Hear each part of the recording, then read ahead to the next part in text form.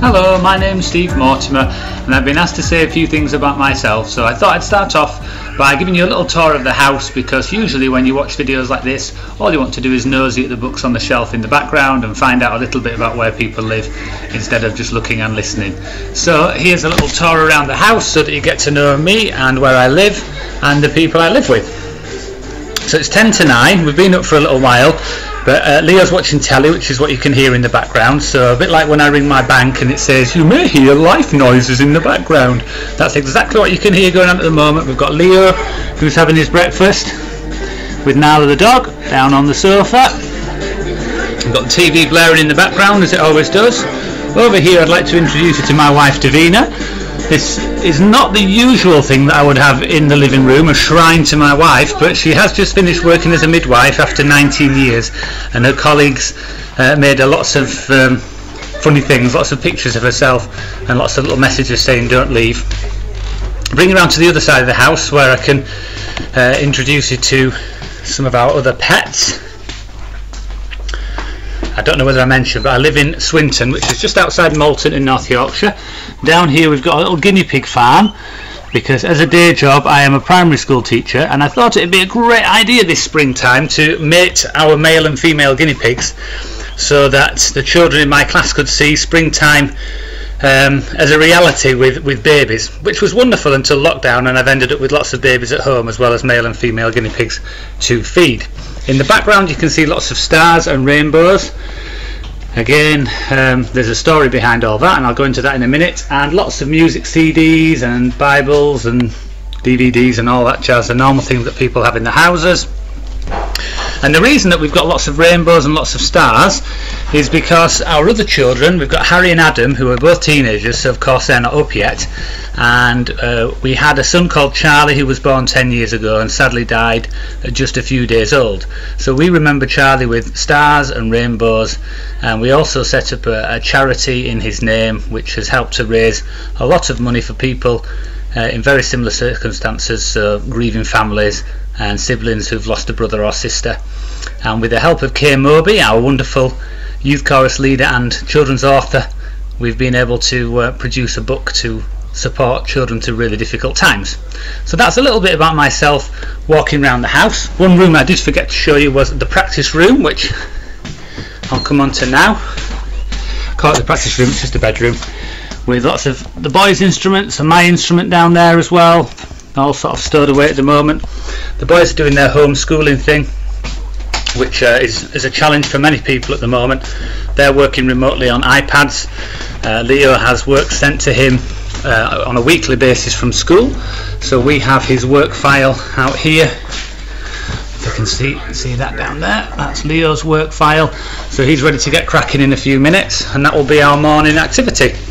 So at the moment, rather than being a primary school teacher, I'm a homeschooler.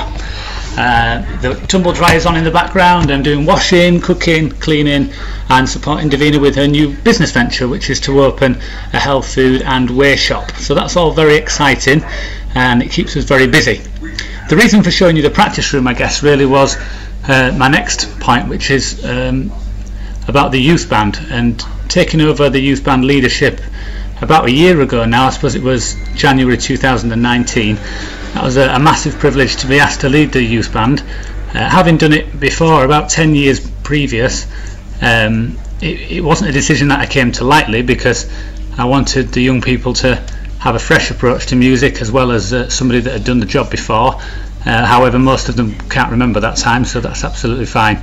And it seems to be working really well with James and myself and a really strong team. We're really enjoying the challenge of leading the young people through band music.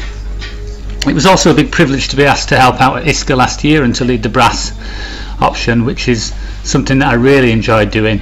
A whole week of spending time with the young people, but also improving our musical abilities as well. And that was a steep learning curve for me as well. But yeah, it was something that I'm really enjoying doing.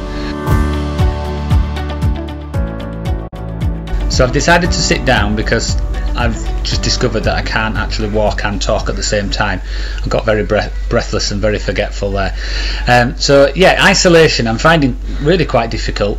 To begin with, I was so busy I couldn't really think about it because of the changes to Davina's job. As I'd mentioned, she was a midwife and took over a new shop probably a week after the lockdown started, so that was a huge challenge really, because she was struggling to get stock for the shop, and so there was a few errands to run for that, and a whole refurbishment as well of the top half of the shop. So we've been extremely busy. Even though we've been doing that just as an isolated family group, it has been a juggling act between that and home life as well. So I suppose initially the shock of isolation didn't really kick in because we were so busy, but I suppose it's that change in role. I'm used to being out at work as a school teacher each day, and then my role at the Salvation Army at Malton as YPSM, so looking after the young people activities, the kids club on a Tuesday night, and partly responsible for messy churches as well. So yeah, all of those things stopped and went remote really, I suppose, and trying to keep tabs on everybody and make sure everybody's okay and encouraging folks, but also sort of juggling the challenges of day-to-day life and how that's changed. So, you know, running the home and the homeschooling stuff, and all the pet care that you saw earlier on with our menagerie. So it's been quite a challenge, and so that's been sort of the first part of it that I noticed really. And then what I have noticed in this last week is I suppose it's the devil really attacking and making me feel that I'm not worthy to do the jobs that I'm doing. So I've had a real sort of spiritual attack of, can you do this? Do you think you're good enough? And I keep making really silly mistakes in the things that I'm doing, even number calculations or typing addresses wrong into a sat nav when I'm delivering things. So it's really silly things, and I've come to the conclusion that that's the devil just trying to just get in there and say, do you know what, you can't do this, you need to worry a bit more about it.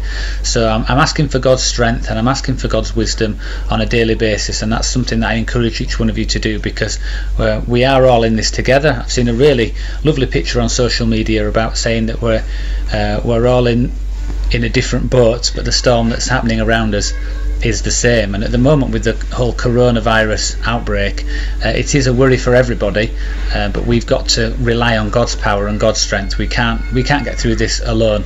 It's so wonderful to see the acts of kindness that are going on in our communities, and our church reaching out with its digital ministry on a Sunday and during the week as well.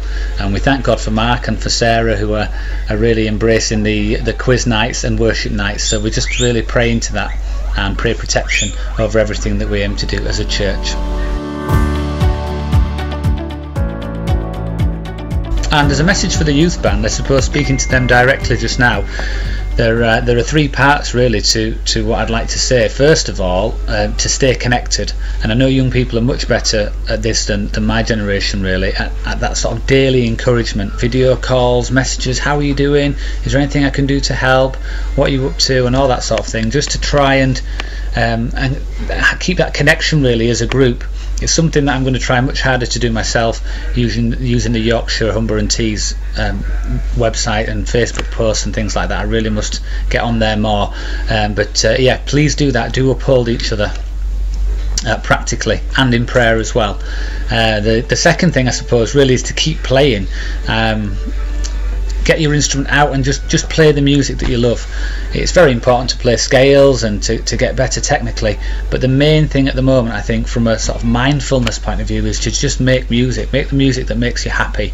And if you can find clips online of music that you can just read directly off your iPad or your phone, or if you've got some music from school, if you've got some of our youth band music, some Salvation Army music as well, I would encourage you to use that, because it's so much of it is scripturally based, and it might just make you think of the words of a song or a passage of scripture that's really, really powerful and that you just need to hear. But you need to give that opportunity in your life to connect with God, and I really believe that playing is a way that's really encouraged me to bring myself to God over the years. So please do that. And then the third part of it, I suppose, is to pray. Pray for yourself, pray for each other, pray for our families, pray for our leaders in our church and the Salvation Army within the territory in the UK. It's a challenging time for everybody, and there are lots of things that are uncertain, but we can rely on God. So we must give our thanks to God, we must praise God in our practice, but we must also bring our concerns and bring our hearts to Him in prayer. So those three things are vitally important. And then last of all is to stay safe. Stay at home and stay safe wherever you can, and look after each other.